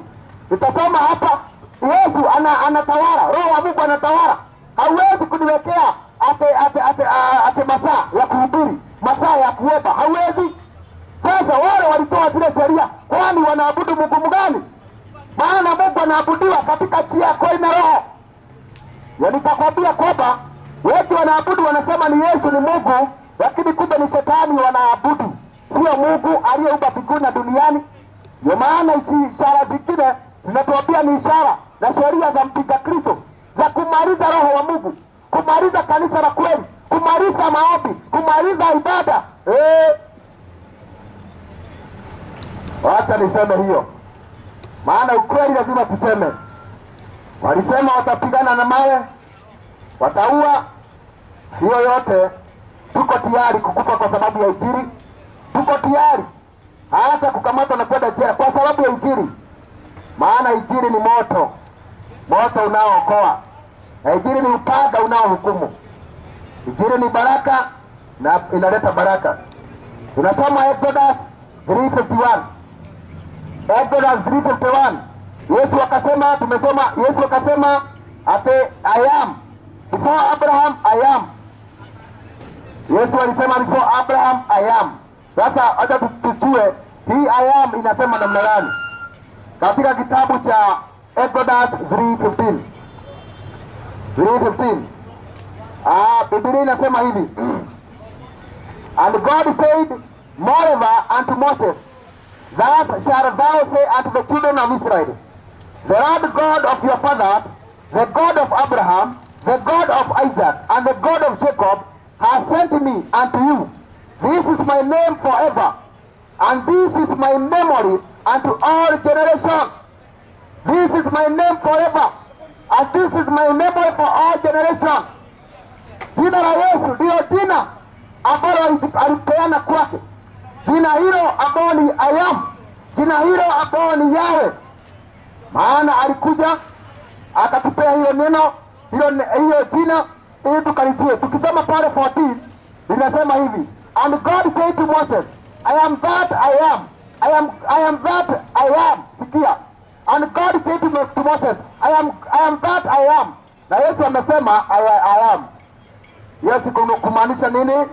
Wale wanyamasikio wanajua na wanaelewa kwamba hiyo ni kusemaanisha Yesu ni Mungu. And God said to Moses, I am that I am.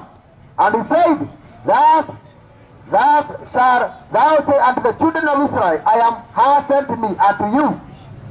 Na Yesu akasema I am before Abraham alikuweko. Maana alikuwa ni Mungu, Mwenyezi Mungu. Sasa hiyo Mwenyezi Mungu ujue ni Yesu. Huyo ni Yesu. Na hapo msema hivyo umjue ni Yesu.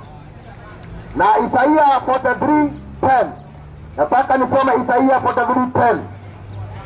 Isaia 43:10 ili tuelewe vizuri. Tuelewe vizuri. Ikiwa uko na swali uulize na utajibiwa. Isaia hapo ndipo nataka tusome. Watu wengi hawana Biblia, lakini siku ya leo nitakupatia Biblia, lakini sio ya kuweka kwa nyumba ya kusoma, weka kwa roho yako. Maana watu wanadanganywa, maana hawana neno ndani yao. Lakini kama uko na ukweli, hauwezi kudanganywa. Tusome Isaia 43:10. Usikie ya kwamba hakuna na hakutakuweko Mungu mwingine ambaye anaokoa. Isaia 43. Isaia 43 ndio hii. Wacha nikusomee. 43:10 inasema hivi. 10. Tanisome. You are my witness, says the Lord, and my servant whom I have chosen, that you may know and believe me, and understand that I am He. I am He, and before me there was no God formed. I am He, and before me there was no God formed. Neither shall there be after me. I am, that the Lord, and beside me there is no Savior. Hebu sikia. Even I am. Hivyo inasema even I am. Sio sisi. Inamaanisha mtu moja tu. Maana Mungu ni moja. Even I am the Lord, and beside me there is no Savior. Beside me there is no Savior. Hiyo ni kusema beside Yesu hakuna Savior mwingine. Maana neno linatuambia kwamba tumepatiwa jina hapa dunia, jina la Yesu, ya kwamba yeyote ambaye atakayeliita ataokolewa. Sasa huyu Mungu tulikuwa tunaabudu bila kujua, sasa jina lake ni Yesu. Jina lake ni Yesu, na tumeambiwa yeye ni Savior. Yeye ndiye counselor, yule ambaye anatushauri. Mshauri si roho. Yesu ni mshauri. Yesu ni Mungu. Yeye ndiye anakuja kutupatia amani. Na anasema beside him there is no Savior. Hakuna Savior. Hakuna mwingine wa kuokoa. Ikiwa unataka kuokolewa, ujue hakuna mwingine wa kuokoana. Usije ukadanganywa ati utaokolewa na Nabii Muhammad hawezi kukuokoa. Nabii Oworo hawezi kukuokoa. hata nabii Pastor Ng'ang'a hawezi kukuokoa, hata mimi siwezi kukuokoa. Yesu ndiye ambaye anaokoa, manake yeye ndiye the Savior, and beside him there is no other Savior. Pasipo yeye ama kando yake hakuna wokovu. Wokovu unapatikana na kwake, na neno linatuambia ya kwamba ukikiri Yesu ni Bwana na mdomo yako na ulimi yako na uamini katika roho yako, utaokolewa. Kitu ambacho utafanya ni kukiri na roho yako na kuamini na roho yako. Ukiri na mdomo wako ya kwamba Yesu ni Bwana. Bwana anamaanisha Mungu. Yeye ndiye Bwana wa mabwana, yeye ndiye the Lord of Lords, yeye ndiye the King of Kings, yeye ndiye the Prince of Peace. Kama utakiri utaokolewa, hakuna mwingine. Usidanganywe, usije ukadanganywe ati kwamba kuingia kule hata ni kuingia kwa sababu unatoa sadaka au kwa sababu jina lako limeandikwa pale kwa kanisa. Hiyo usidanganywe. Manake uko na kadi ya ubatizo, hiyo sio haitakuingiza. Nani alikudanganya? Hata kwa Biblia ati Paulo alikuwa anabatiza watu alafu anawaambia wabebe kadi za ubatizo kwa mifuko yao. Hata hiyo inamaanisha wataokolewa. Hiyo ni uongo. Hata ukibeba kadi ya ubatizo uweke kwa mfuko, kwa kipande, maana uko na kadi, hiyo haitakupea wokovu. Na kwanza hiyo ubatizo yako ulibatizwa namna gani? Na ulibatizwa na nani? Na ulibatizwa namna gani? Maana ubatizo ni moja na Mungu ni moja. Ubatizo ni katika jina la Yesu, sio katika miungu tatu, hata Mungu Baba, Mungu Roho, Mungu Mwana. Na unabatizwa na unabatizwa kwa maji ya karai na kikombe. Hiyo sio ubatizo, hiyo ni uongo. Unaweka hiyo kadi ati itakuokoa. Kule mbinguni haijulikani hiyo kadi. Kile kinajulikana ni hili neno. Timiza neno la Mungu. Vile inasema Yesu ni Bwana, naye alikuja kutuokoa, kutufungua kutoka katika utumwa wa Shetani, minyororo ya Ibilisi.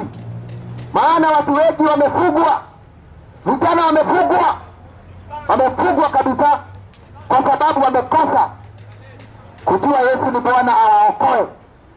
Na hapo sema Jesus is Lord. Is he Lord of your life? Wewe ni Bwana wa maisha yako.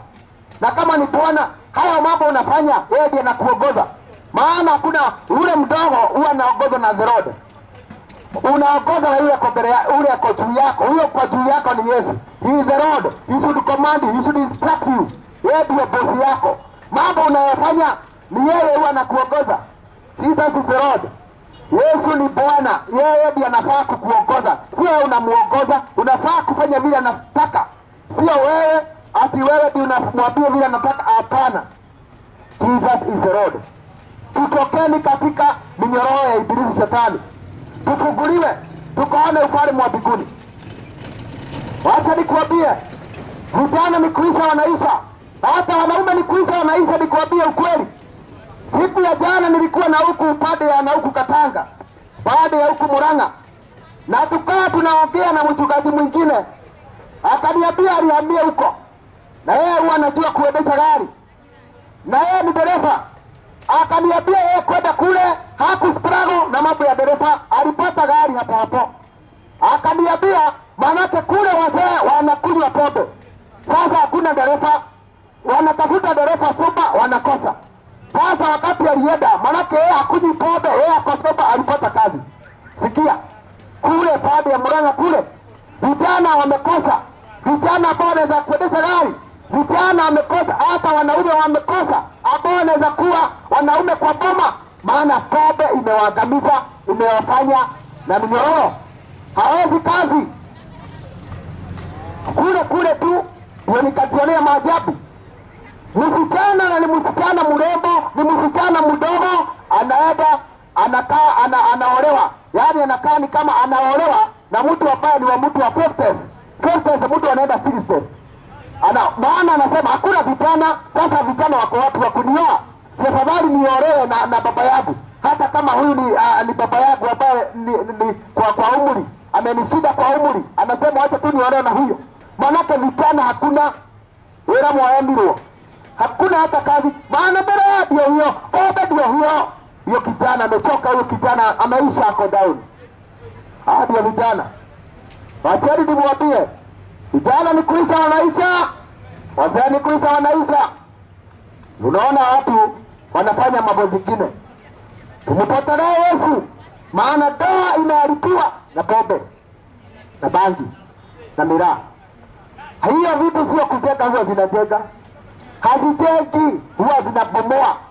Ulikuwa na boma inaharibika, ulikuwa na kazi inaisha, ulikuwa na bibi anapotea, watoto wanapotea, ulikuwa na pesa zinaisha, kwa sababu hizo ni mitego za shetani za kubomoa na kuharibu maisha yako.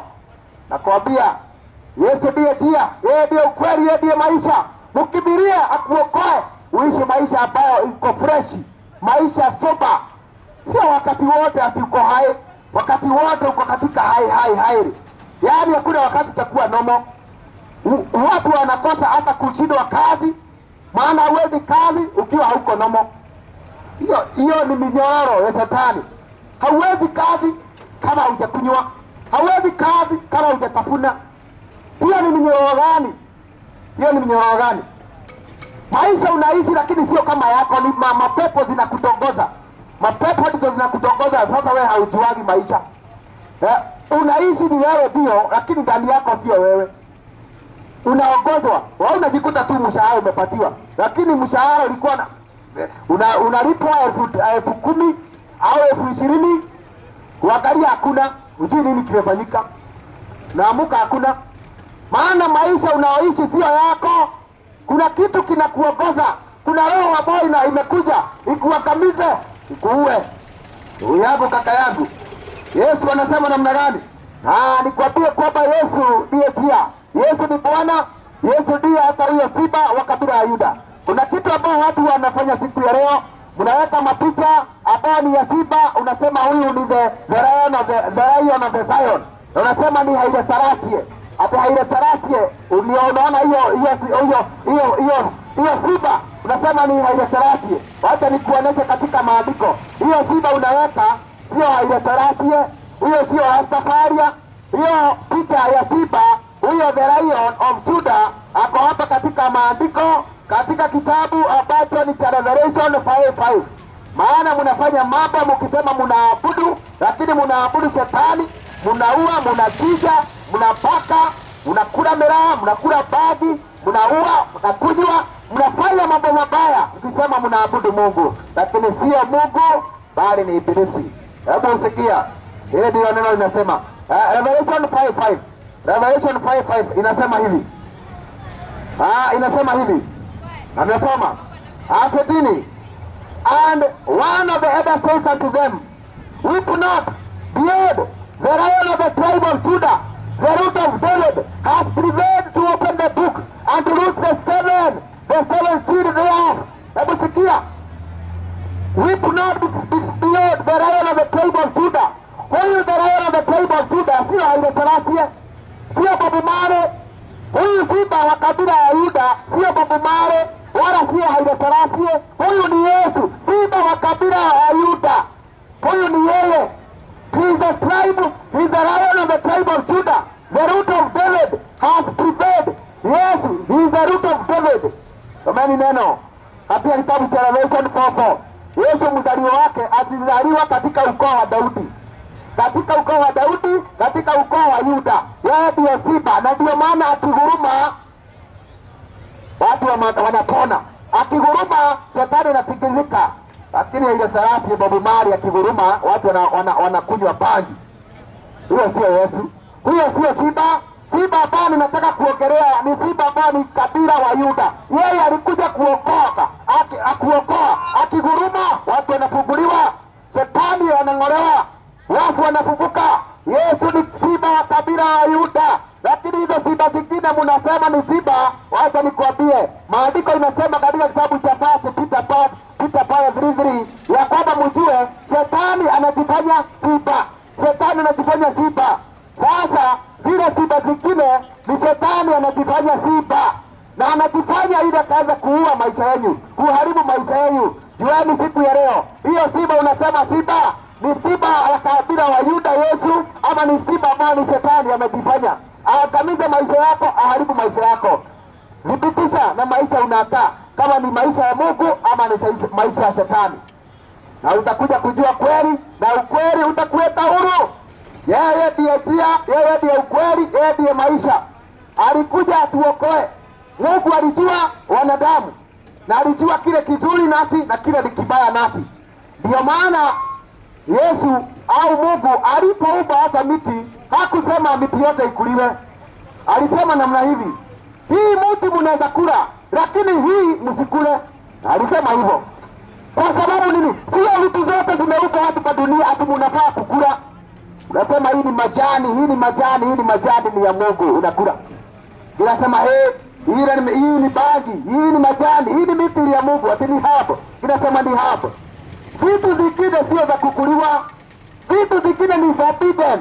Kama vile Mungu aliwaambia Adam na Hawa, hii mti kuleni, lakini hii mti msikule. Sasa mnakula. Kile mkikula mnafunguka macho, unaanza kuona vitu ambazo haziko. Mtu anaanza kukimbia hapa, anasema dovu. Mtu akogezrai na anakimbia anasema dovu. Hata chovu ni chovu. Na hakuna dovu hapa. Anaona magari, lori, anaona dovu. Bagi. Tumefunguka macho. That is a forbidden tree. Hapo ilisemekana usiguse na usikule.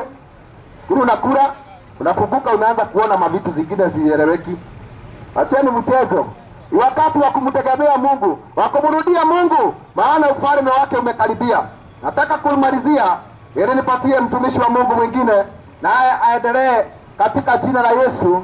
Tunapoendelea na kubarikiwa katika jina la Yesu.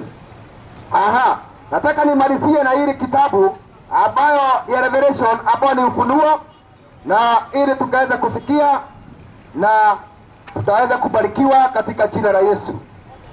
Ni vizuri tukaweza kutambua Mungu, maana wengi hawajui Mungu wanaabudu, na ndio maana nilikuwa nataka nikufanye ujue ni nani Mungu, ni nani na vile unafaa kumwabudu. Maana Mungu katika kitabu cha John anasema muabudu Mungu katika ukweli na utakatifu. Na akasema be perfect because I am perfect.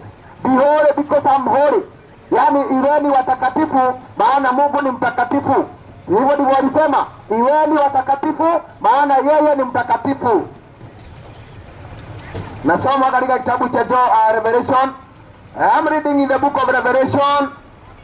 The book of Revelation. Hapo ndipo nataka kusoma. Revelation 20:25. Revelation 20:25. Na nataka kuisoma na hapo kuja kuimalizia.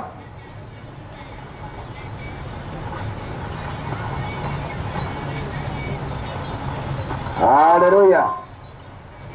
Thank you Jesus.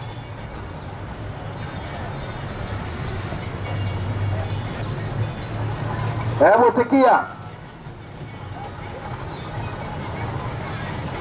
sikia tusome hili neno na hapo kuja kuimaliza hii, kwa sababu Yesu ni Bwana.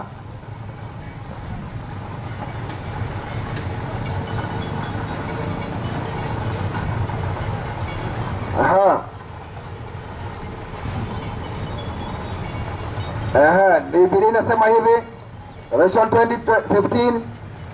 Ninapoanza pale 11 inasema hivi, and I saw a great white throne and him that sat on it, from whose face the earth and the heaven fled away, and there was no place for them. Hebu sikia, na kisha nikaiona kiti ambao ni ya white, kiti nyeupe ambao iko juu, na yule ambaye alikuwa amekaa katika hiyo kiti, dunia na mbingu ikaondoka mahali pake na haikuonekana tena. And there was no place for them. Sikieni enyi watu wa Mungu, dunia hii tunaona na mbingu hii tunaona itakuja kuondoka katika uso wa Bwana. Kuna watu wanasemaga hapo dunia haitaisha. Hata nikwambia hii dunia itaisha, hata kama unaipenda namna gani utaisha. Itaisha hata hii dunia. Neno linasema na nikaona kiti cheupe, na yule ambaye alikuwa amekaa katika ile kiti alikuwa ni Mungu mwenyewe. Alikuwa katika kile kiti, na kisha dunia na mbingu likaondoka, yani zikaondolewa, hazikubalikana tena. Hizi dunia tunaona, hii mbingu tunaona itaondoka, itakuja kama karatasi na itaondoka katika hii nchi tunaona. Kwa hivyo hii dunia kuna wakati wake utakuja na itaisha. Hata kama utakufa uiache, hata dunia yenyewe itakuja kuisha, itakuja kuondoka mbele za Mungu. Hiyo ni katika kitabu cha Revelation 20 pale 11. Wale wakubishana 12 inasema, and I saw the dead and small and great stand before God, and the book were open, and another book was open, which is the book of life, and the dead were judged out of those things which were written in the book of according to their work. Hebu sikieni, Mungu anasema ya kwamba na kisha Yohana aliandika anasema, na kisha nikaona vitabu, kisha nikaona wale walikuwa wamekufa, the small and the dead standing before God, yani wadogo kwa wakubwa wakiwa wamesimama mbele za Mungu, na pia kitabu kikafunguliwa. Hiyo ni kumaanisha kwamba uwe mdogo, uwe mkubwa, uwe masikini, uwe tajiri, uwe bishopu, uwe nani, uwe sheiki, uwe nani, utasimama katika wakati wa hukumu mbele za Mungu. Kitu kingine kitafanyika ni hii, and the book were open, na vitabu zilifunguliwa. Vitabu za nini? And another book was open, which is the book of life. Vitabu vikafunguliwa na kulikuwa na kitabu kingine kimoja kikafunguliwa ambacho ni kitabu cha uzima wa milele. And the dead were judged out of those things which were written in the book according to their work. Habusikia, na wafu wote walihukumiwa kulingana na mambo ambayo yalikuwa yameandikwa katika kitabu hicho. Sikieni maneno, wakati wa hukumu umekaribia, wafu wote watafufuka. Hata wale walikuwa kwa maji watafufuka, wadogo kwa wakubwa, masikini kwa matajiri watafufuka, na watasimama katika kitabu cha hukumu, kitu cha hukumu. Na neno linasema vitabu zikafunguliwa na kitabu kingine kikafunguliwa cha uzima wa milele, na watu walihukumiwa kulingana na maadili na maneno yalikuwa yamenakiliwa katika hicho kitabu. Hebu nikuambie, kuna vitabu ziko kule mbinguni, hizo zinaandika kila kitu ambacho unafanya ukiwa hapa duniani. Msichana, kijana, mama, bwana, kila kitu tunafanya tukiwa duniani kinaandikwa. Hizo vitabu zitakuja kufunguliwa kule mbinguni. Kuanzia wakati ulitujua wewe ni nani, kuanzia miaka 9, hiyo kitabu iko hapo. Yote umefanya inaandikwa. Unaonekana chochote ulifanya, uliua inaandikwa, ulisekenya inaandikwa, ulisekenya inaandikwa. Wewe haleluya, ulisekenya inaandikwa. Chochote ambacho ulifanya kinaandikwa katika vile vitabu, na kutakuwa na kitabu kingine ambacho ni kitabu cha uzima wa milele. Neno linasema kama ni chochote mzuri ama mbaya, chochote ulifanya ziliandikwa pale kwa kitabu.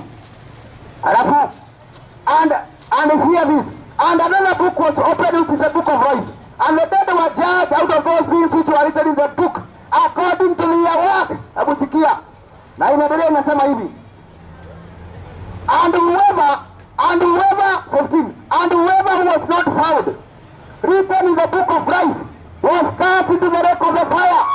Hebu sikieni, hata whoever who was not found written in the book of life, yeyote ambaye hakuwa amepatikana jina lake limeandikwa katika kitabu cha uzima wa milele, alitupwa wapi? The lake of the fire.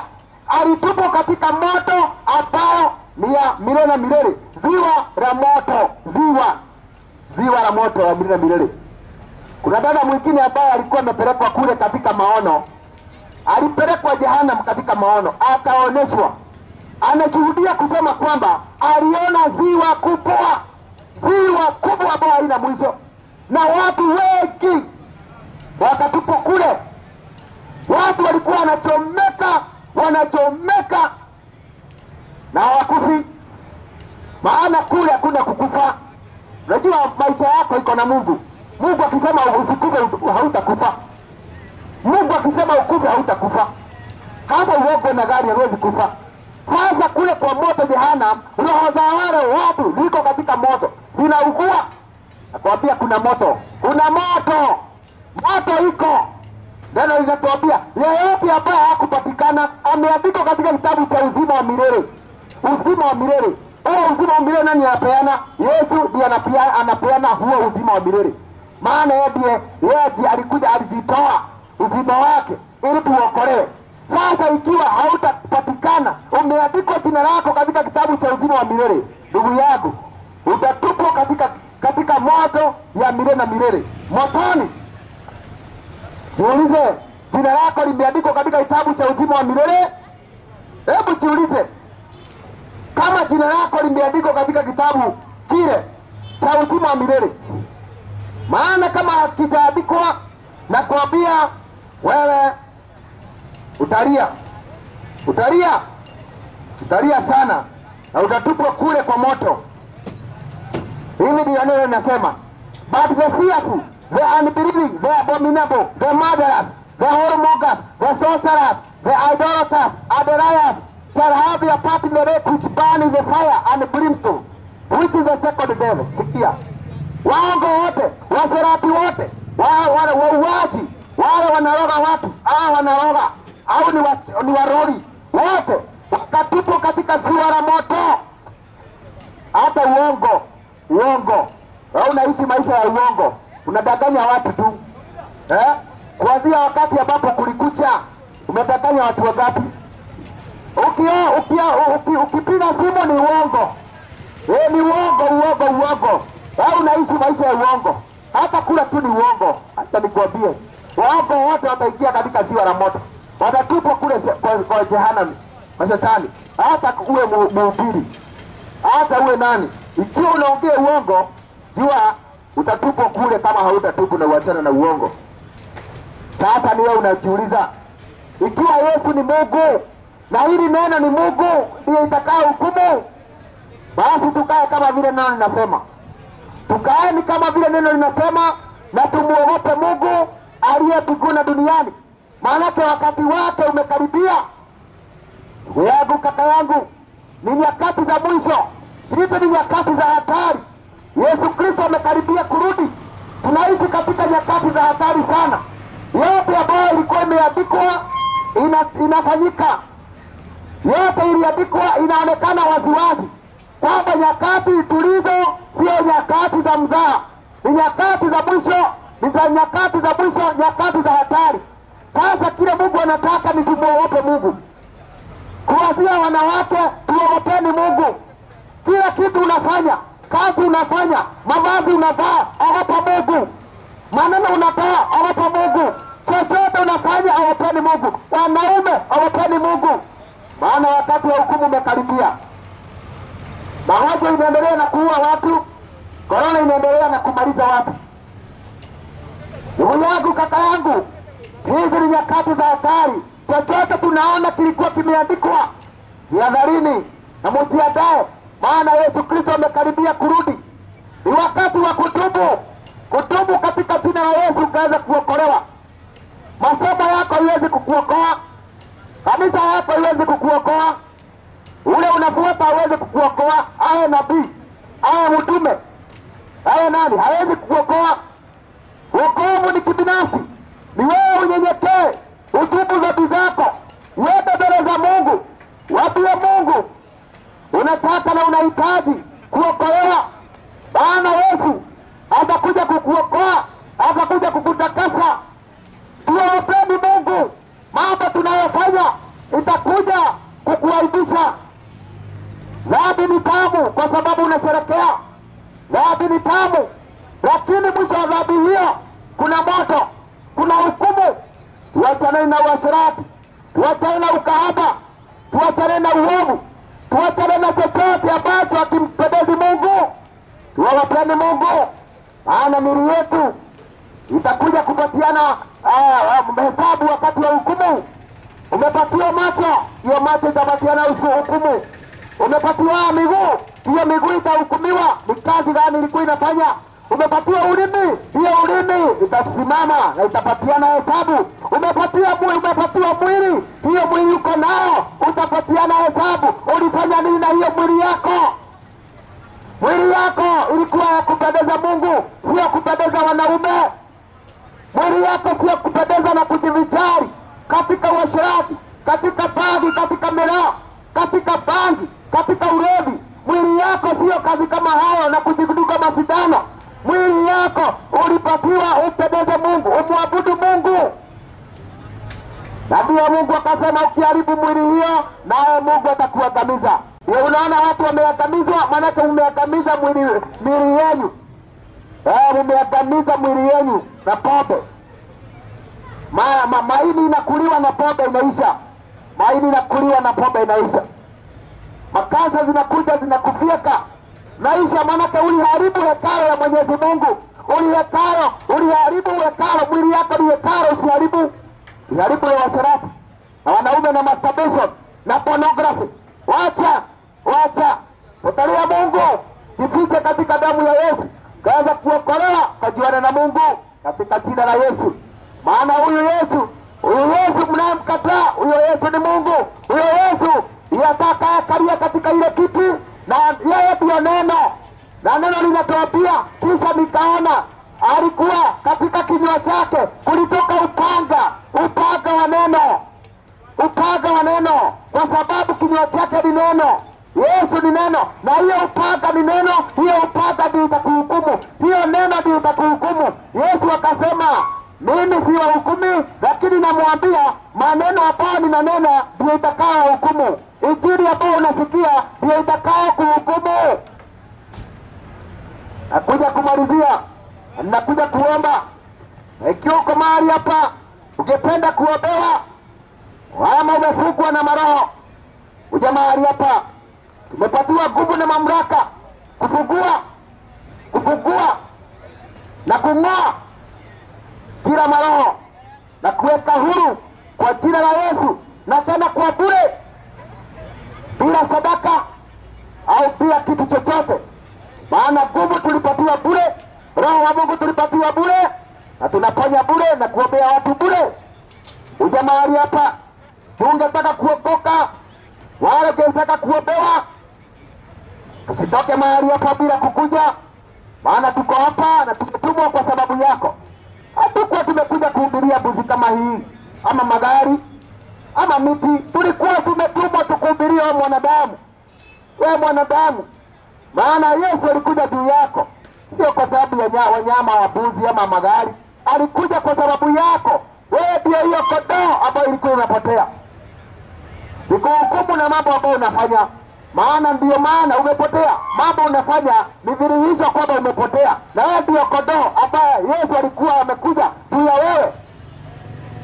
Kazi yetu ni kazi yako.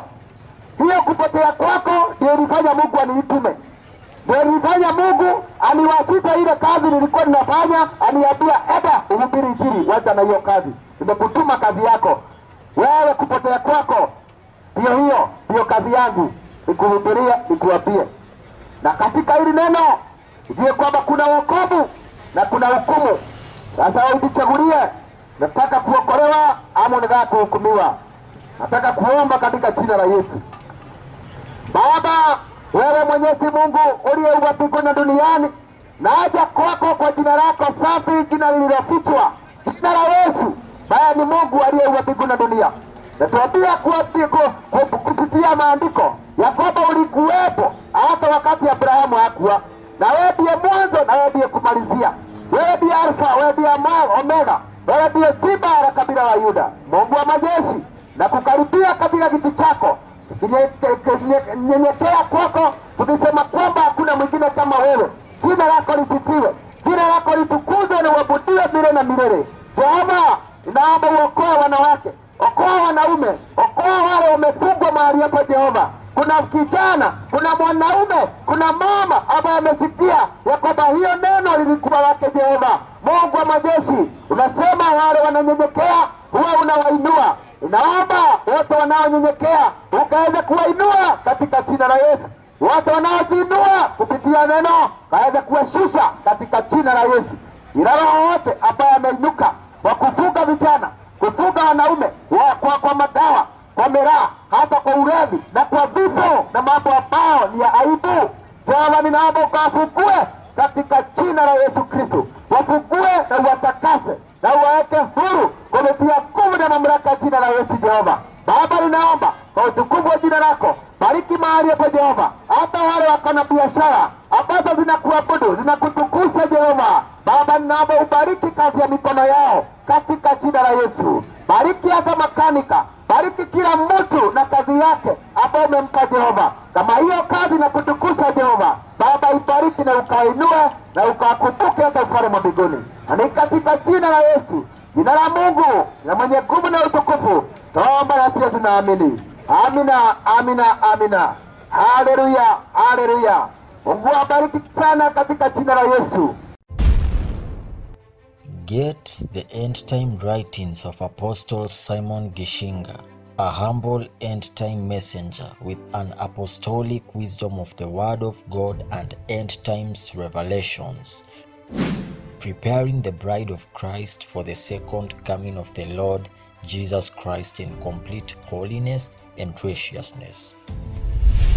Go to Play Store Android application and search Apostle Simon Gishinga. Click and download the application.